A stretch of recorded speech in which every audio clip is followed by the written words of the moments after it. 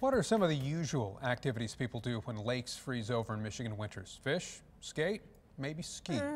Well, 3 men from Spring Lake in Grand Haven decided they wanted to create a winter experience that is different and maybe a little dizzying too.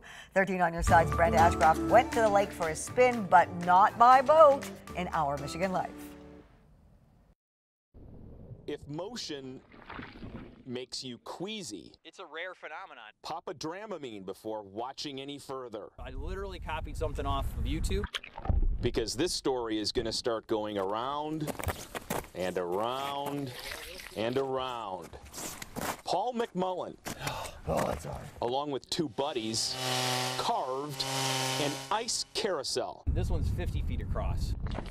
For it to spin properly, geometry is needed. Held the line in the middle and then they pivot around to make the perfect circle. Speaking of spinning, it takes finesse and muscle Like a record. to get it going. You have to start in 3 equal distance. You might start in a triangle. It's faster than it looks, so that first step All the way across. must be timed. It's tough. Nicely done.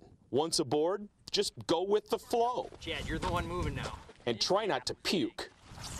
Paul has proven that taking a spin on Spring Lake isn't just for boaters. I thought it was the coolest thing ever. Brent Ashcroft, 13 on your side. And Paul and his friends say they go down to the ice carousel each day and cut around the circle because it froze overnight. It looks like so much fun.